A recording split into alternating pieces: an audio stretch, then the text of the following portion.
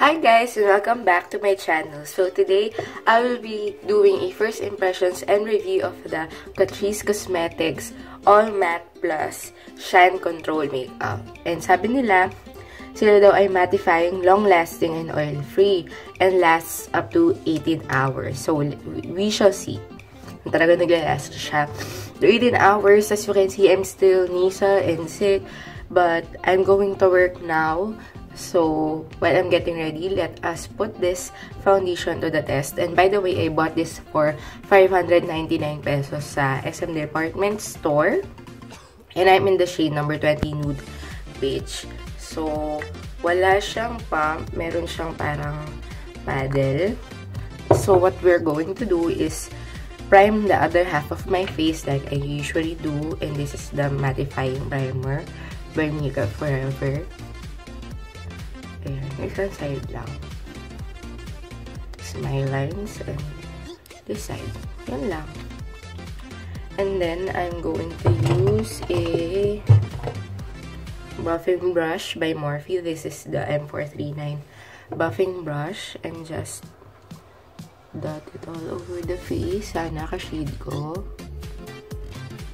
Tingnan natin. Let's see.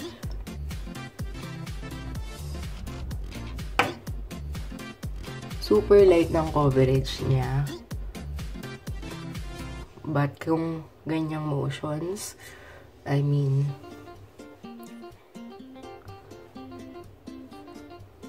kung parang tapping motions, like, so mas builded yung coverage niya. Smell, parang wala naman siyang smell.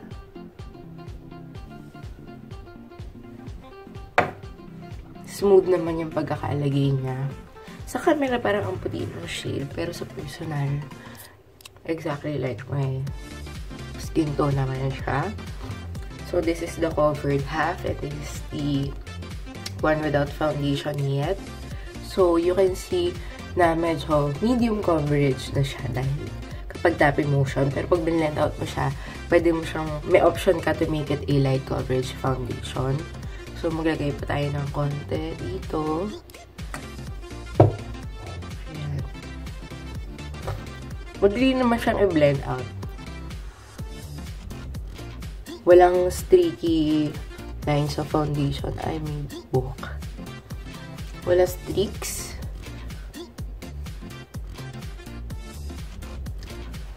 Okay naman. And then, just a little on my big forehead. Ayan. Let's blend it all out.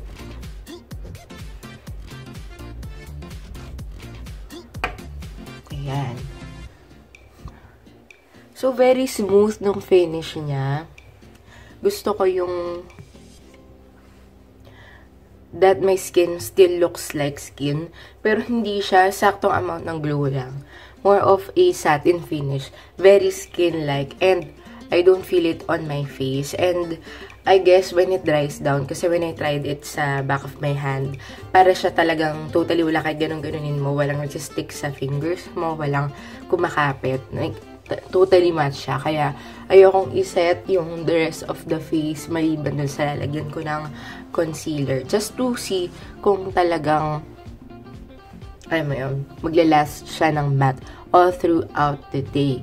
So, I think you can build it up kasi when I tried building it up, okay naman siya. So, try natin dito sa side na to na i-build up. Yung tingin ko, kailangan ko pa ng additional coverage. Pero so far, ako kasi mas fun talaga ako sa light coverage lang. Pero, just to know kung okay siya i-build up after it dries, as you can see, okay na okay siya i-build up. Diba? Seamless. Even if medyo na-dry na yung first layer, ayan, madali lang siya i-build up. And even if build up ko na siya, it still doesn't feel cakey so far. And super seamless pa rin ng blend, pagka-blend niya sa face. Yan, close up. Hindi siya nag-sink into my pores, although I have a pimple right there. Pero hindi siya kumapit.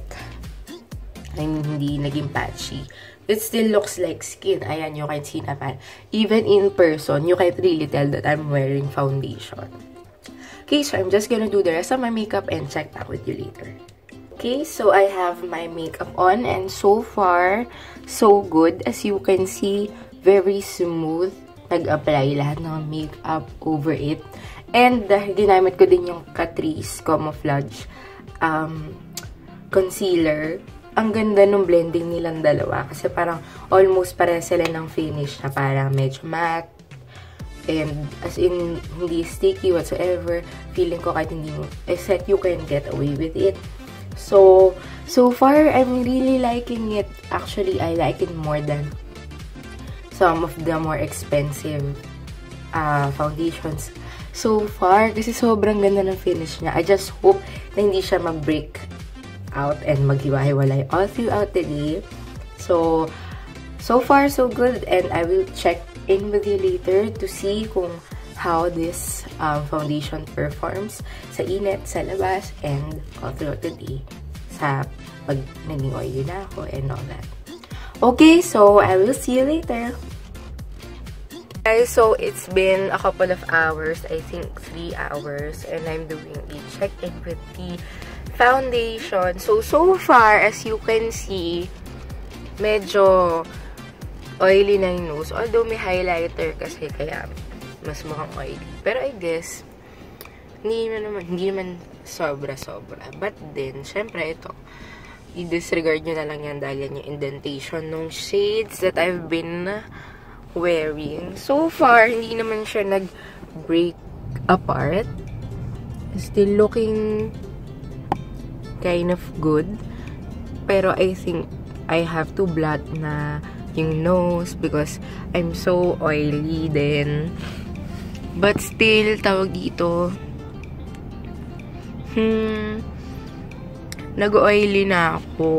So, hindi naman siya super oil controlling. Talagang oil-free lang siya. Hindi naman niya sinabi na nagko-control siya ng oil. So, that's it. I'll get back to you later. Magbablot lang ako ng konti ng oil. And let's see how it goes. So, okay naman. So far, is still looking beautiful. Medyo, okay naman siya. Yun lang. It's been 8 hours already and the foundation is still looking good. Although, medyo naging oily lang siya sa nose area and medyo nagkaroon ng texture around the cheeks area. Pero, hindi naman siya masyadong halata from afar. Ayan. Pag tinignan mo lang siya close up. So, other than that, okay naman siya. Still looks flawless and as fresh as when we first applied it. So, other than that, I will check in with you later. So, I'm doing the final check-in for today's review. It's been how many hours already? I think 13 hours already. And as you can see, well, for a matte foundation, medyo oily naman talaga ako, to be fair. And lahat ng foundation naman, nag-oily talaga yung nose ko. Pero, kung makikita mo, yung finish niya, even better after tumagal siya. Kasi, mas naging more natural looking siya.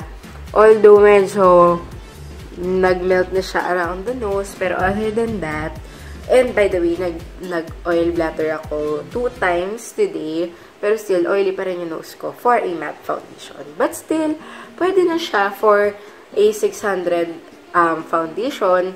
Ang ganda na ng finish niya. And the best thing about it is that sobrang lightweight niya. Even up to now, nakasama na yung natural oils ng skin ko. Hindi ko pa rin siya nafe-feel sa face ko. Wala yung itch to wash it off after the day. So, it's been 12 hours already and 18 hours daw siya nag-last. In fairness, 12 hours naman siya nag-last and it's looking good.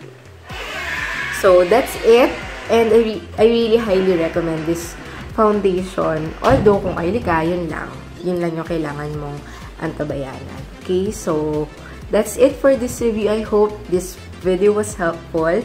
And if you like this video, hit thumbs up and subscribe if you haven't already. And I will see you on my next video.